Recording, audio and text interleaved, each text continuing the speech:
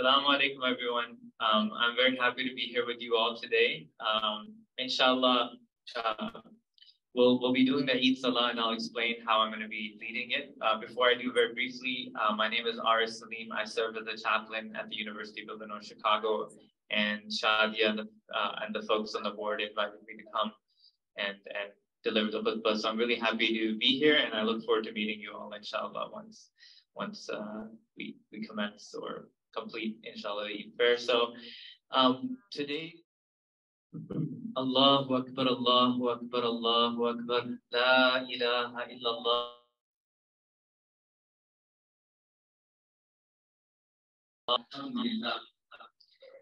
لله نحمده ونستعينه ونستغفره ونعوذ بالله من شرور أنفسنا ومن سيئات أعمالنا من يهده الله فلا مضل له ومن يضلل فلا هادي له وأشهد أن لا إله إلا الله وأشهد أن محمدا عبده ورسوله صلى الله عليه وآله وصحبه ومن والاه أما بعد قال الله تعالى في كتابه المجيد بعد أعوذ بالله من الشيطان الرجيم يا أيها الذين آمنوا اتقوا الله حق تقاته ولا تموتن إلا وأنتم مسلمون.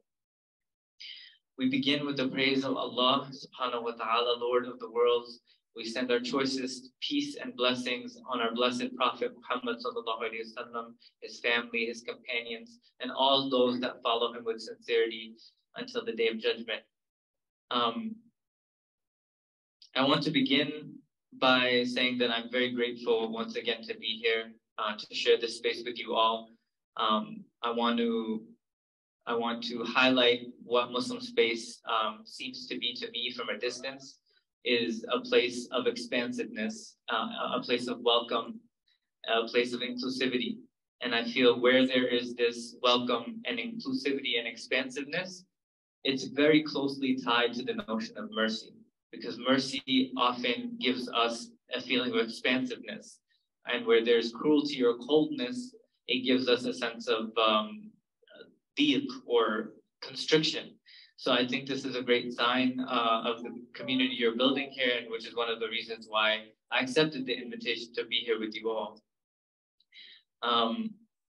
With that said, I wanted to start the khutbah by reflecting on the meaning of Eid, on the meaning of this joyous occasion, Eid Al Fitr. And there's many ways that we can look upon this. There are many layers to the meanings, and then you can also look at it in different ways or different meanings. So I want to offer you some of that for this first piece here. So first and foremost, Eid is a celebration of divine mercy, of the mercy of Allah subhanahu wa ta'ala upon us.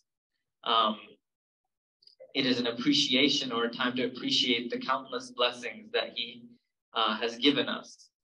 And it is a celebration in particular of His mercy in having guided us to the path of Islam. And to have taught us what we knew not, As Allah Ta'ala says in the Quran, Ikra wa rabbuka al-akram. Read or recite, and your Lord is most generous. Alladhi allama bil qalam, the one who taught by the pen. Allama al-insana ma lam ya'lam, and He taught humanity what it knew not, or what they knew not. This, what they knew not, I'm stressing it because there are many ways as human beings we can gain knowledge and come to know, whether it's through our senses or through our reason. But there's a special kind of knowledge through divine communication, to be taught what we didn't know before, to be inspired, and in particular for the Prophet ﷺ, to be inspired by God Himself with the goal of reaching us, humanity, and teaching us through the book and purifying us through the book, through the Quran. This in itself is a big mercy and guidance, and trying to be appreciative of that, because not everyone has a path. Not everyone has a path laid out for them to walk on to attain closeness to God. That we have it is a great blessing, and today is a day to celebrate the mercy of being guided on this path.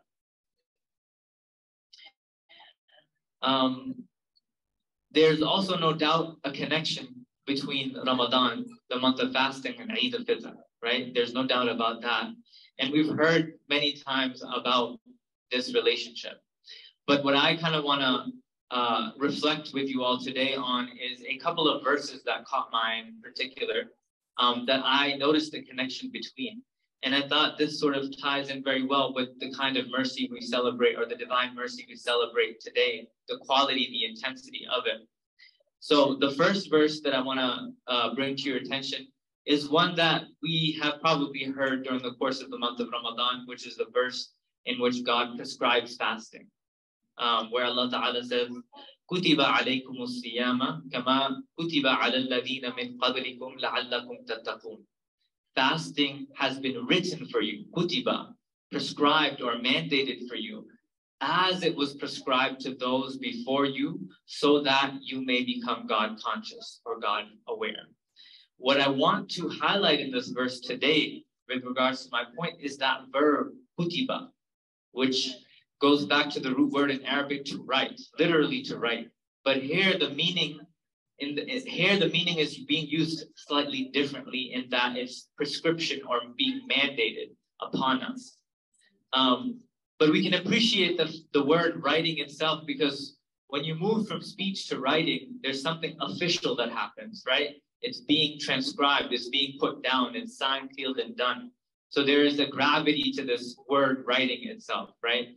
But here it's being used in the sense that God has mandated it upon us. He's written it upon us, okay? Let's hold that there for a second. Now I want to take you to the second verse in the Quran that I draw a connection between, wherein Allah Ta'ala uses the same verb, but in a different context. This is in Surah Al-An'am, where Allah says, كَتَبَ رَبُّكُمْ عَلَى نَفْسِهِ الرَّحْمَةِ كَتَبَ رَبُّكُمْ عَلَى نَفْسِهِ الرَّحْمَةِ. He writes upon himself mercy. He prescribes or mandates upon his very self. This is God speaking. Your Lord prescribes upon his very self mercy. And it's the same word that's being used, right? The same root, kataba, to write. And it's also being used in that same linguistic sense, not literally, but in the sense of being written.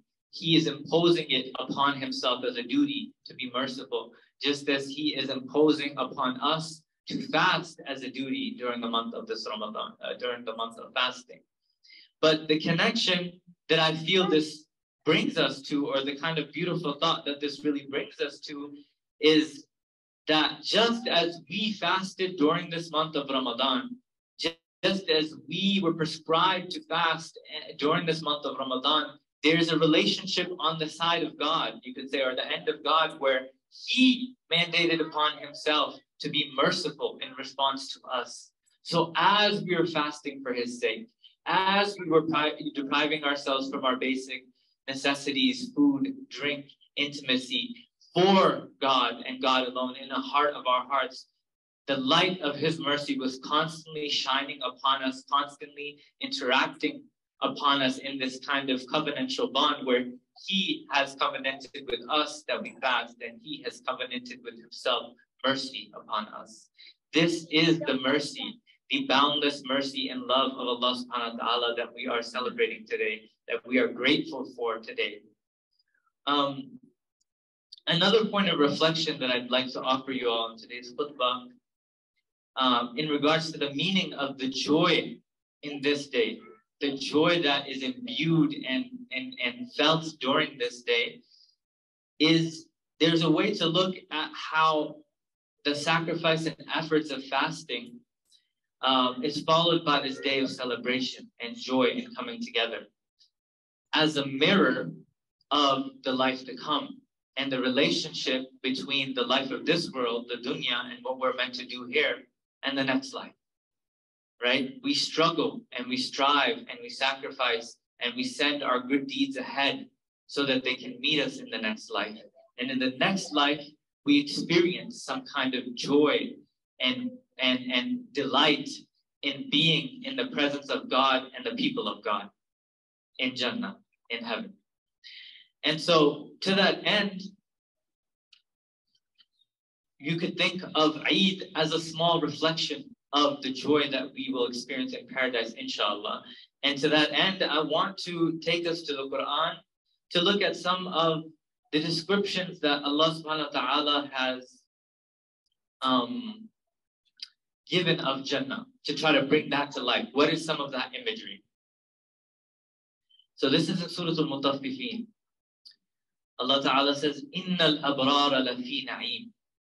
Surely the virtuous are in na'im. They're in bliss. They're in joy. They're in delight. They're in a state of delight. عَلَى الْأَرَائِكِ يَنْظُرُونَ. They're upon couches or thrones, seated, gazing. They are gazing. تَعْرِفُ فِي وُجُوهِهِمْ نَضْرَةَ النَّعِيمِ. You will know, or you will recognize in their faces a radiating joy. A radiating joy. So when you look upon their faces, you will see this joy radiating from them. يُسْقَوْنَ مِنْ رَحِيقٍ مَخْتُومٍ. They will be satiated with a drink, right? With a sealed wine that's pure. They will be satiated with a sealed wine that's pure. ختامه مسك. The last sip of it will smell like musk. The last sip of that drink, or the last of it, will smell like musk, or will be musk. وَفِي ذَلِكَ فَلْيَتَنَافَسِ الْمُتَنَافِسُونَ. So towards that, let those who want to strive, let those who strive diligently for this experience that Allah subhanahu wa ta'ala is bringing before us. And it continues, the verses continue, وَمِزَاجُهُ مِن تَسْنِيمٍ. And its taste is from tasneem. And then it goes on to say, what is tasneem? Tasneem is عَيْنًا يَشْرَبُ بِهَا الْمُقَرَّبُونَ. So its taste is from this fountain from which the close people to God drink from. So the close ones to God drink from this fountain. And it is from that taste, that last taste which you drink in Jannah is going to smell of musk. Similarly, in Surah Al-Ghashiyah, Allah Ta'ala talks about faces that are radiant with joy. Again, وُجُوهِ يَوْمَئِذٍ نَاعِمَةٍ. And we recited that in the Salah as well. Faces on that day will be glowing in joy, content with their striving and efforts. لِسَعْيِهَا رَاضِيَةٍ. Whatever they put forward, they will now see it and feel joy about it, and feel pleased with what they put ahead.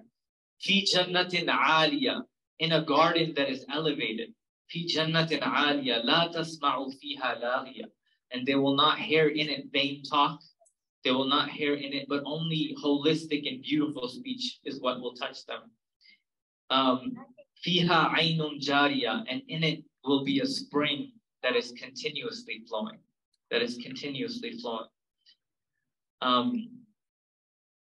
In it will be raised couches or seating, and cups that are placed before you, and cushions that have been lined up, and carpets that have been spread out. So it's this glorious welcome home. All of this beautiful imagery that Allah Ta'ala is exposing to us, or God is sharing with us, today can be a day where we recall these images to mind and see the joy of paradise in each other's faces. When we greet each other, when we hug each other on this day, that we see a small reflection of that joy. That when we eat and drink from the drinks that people serve us, or that we serve each other, we remember the taste of this kind of pure wine that's sealed, or the food that is pleasurable beyond words, that we serve each other through this. And that we just see a small imprint of that radiance on the faces and the smiles of our family members and our community members. The other way that I believe that Jannah is described in the Quran is in Surah Al-Fajr, and this comes at it from a slightly different angle. And I think this will be the last example I give before shifting to the second khutbah. In Surah Al-Fajr, we find paradise described in a different angle. We find instead what's highlighted is the state in which we arrive. So Allah says, Ya ayyatuhan nafsul mutma'inna.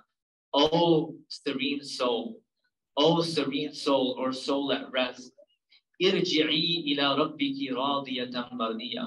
Return to your Lord. Return to your Lord. Content with God and God being content with it, with the soul that's returning. Then it goes on to say, فَدْخُلِي فِي عِبَادِي. So enter with my servants, وَدْخُلِي جَنَّتِي. And enter my garden. What I want to point out to here, not only is this beautiful imagery about how we arrive in paradise in a state of tranquility, returning to our nourishing sustainer, content, this mutual contentment between God and the soul, but also that Allah subhanahu wa ta'ala mentions the servants before he mentions the garden. He says, فَادْخُلِي فِي عِبَادِي. So enter with my servants, وَادْخُلِي جَنَّتِي. And enter my garden. And enter my garden. And this, I believe, suggests that Jannah is not just an individual affair of just acquiring maximum utilitarian pleasure in the afterlife, but it is a communal affair. That what makes Jannah Jannah is also who we arrive with. Who we arrive with the Prophet sallallahu alaihi wasallam. And this is stressed in another place as well, in Surah Al-Inshiqaq. And as for those who is given, as for the one who is given their book in their right hand, theirs will be an easy accounting or an easy reckoning. And they will return to their people in happiness and joy. وَيَنْقَلِبُوا إِلَىٰ أَهْلِهِ مَسْرُورًا. And they will return, that person that's handed their book in their right hand, will return to their people, whoever their people are, masrura, in joy and happiness. So indeed, paradise is also, and Jannah is also about arriving with our beloveds back to this abode. And what I wanted to highlight about this, or the reason I brought this communal dimension, is that today is a day where we come together as a community, as a spiritual family, where we show each other love. And this too is a reflection of our experience in paradise, and a time to be grateful for what we sent ahead in Ramadan, whatever those sincere efforts may have been, or whatever that worship looked like for you in that month. أقول قولي هذا وأستغفر الله لي ولكم ولسائر المسلمين فاستغفروه إن الله غفور رحيم.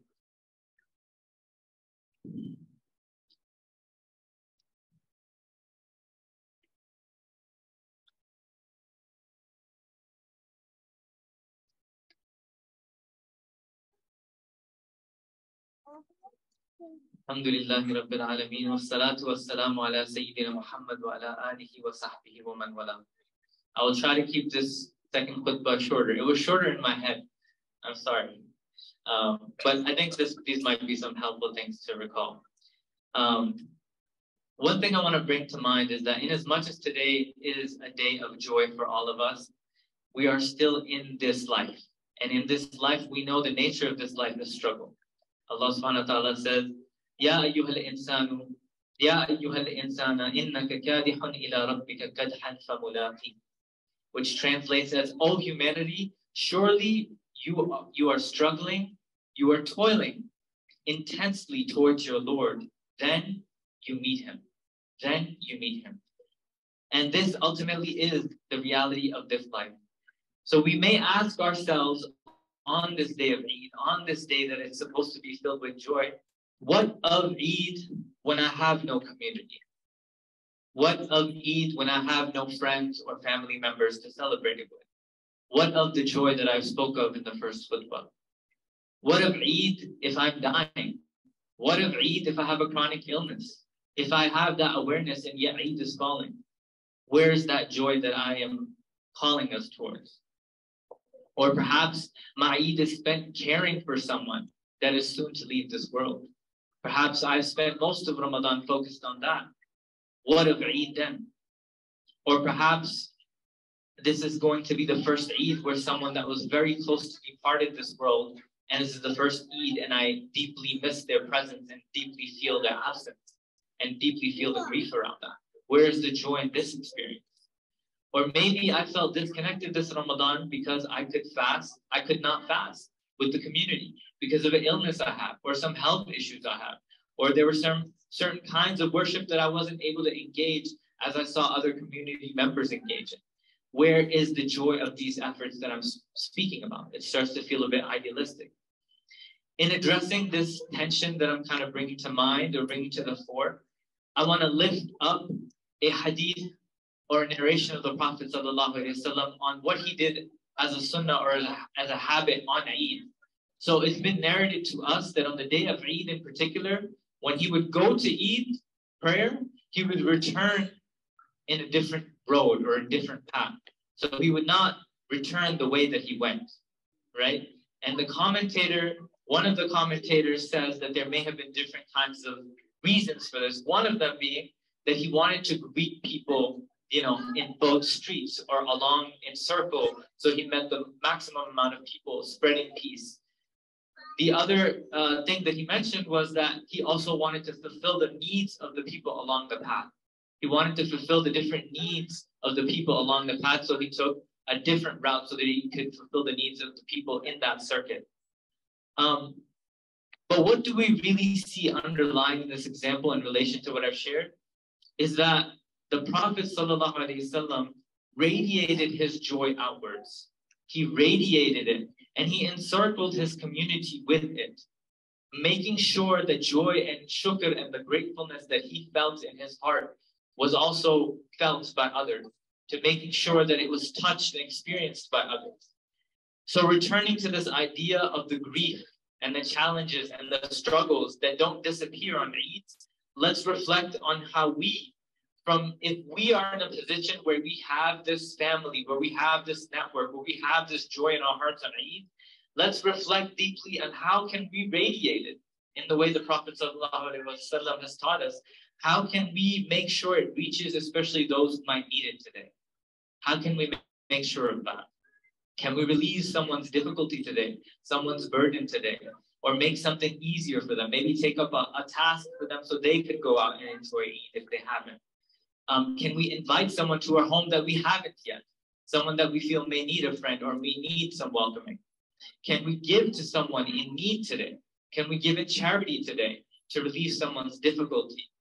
Can we do something extraordinarily special for our families individually to show them how special they are to us on this day? Something above and beyond us, a gesture that they can actually feel that, wow, Dad's acting different today. Mom's acting different today. This is something really special. They really want us to feel it.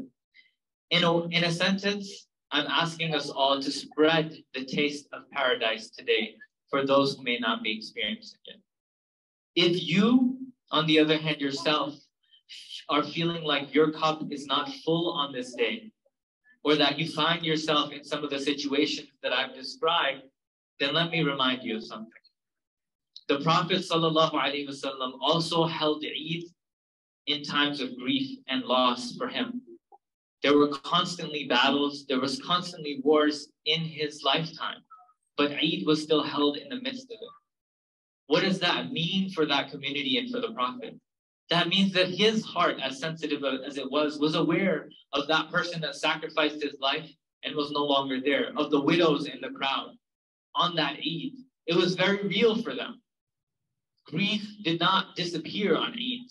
Challenges and trials did not disappear on Eid. Our Eid too is filled with these kinds of complications and challenges. Some of those we may voice or we may not, but we have them. Maybe they're long-term issues, each of us in our own way. But I want to invite us to reflect on the fact that this does not take away the meaning of joy and Eid for us if we look at it from a certain angle. What beautiful joy is the kind of joy that combines a sense of gratefulness, that is cognizant to the blessings that we do enjoy, however little or difficult they may be right now to be able to fully see them. How beautiful is that joy that can acknowledge those blessings and have that gratefulness in the heart, and at the same time acknowledge the struggles on the path that God has placed before you. How beautiful is that joy? That is the kind of joy rooted in shukr, rooted in gratefulness, that does not ignore the challenge, the struggles, that doesn't try to brush our true emotions under the carpet on this day, but it holds both in a beautiful tension. I have things, and I recognize the difficulty I'm facing right now. And I hold them both gently. And I pray that Allah subhanahu wa ta'ala gives us all tawfiq to do that, especially if you're in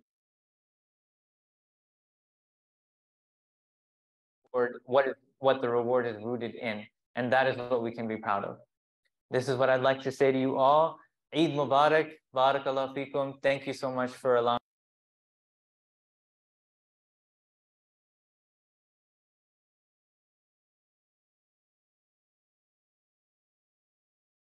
إنك حميد مجيد اللهم بارك على محمد وعلى آل محمد كما باركت على إبراهيم وعلى آل إبراهيم إنك حميد مجيد اللهم اغفر للمسلمين والمسلمات والمؤمنين والمؤمنات الأحياء منهم والأموات ربنا آتنا في الدنيا حسنة وفي الآخرة حسنة وقنا عذاب النار ربنا لا تزغ قلوبنا بعد إذ هديتنا وهب لنا من لدنك رحمة إنك أنت الوهاب اللهم أرنا الحق حقا وارزقنا اتباعه وأرنا الباطل باطلا وارزقنا اجتنابه.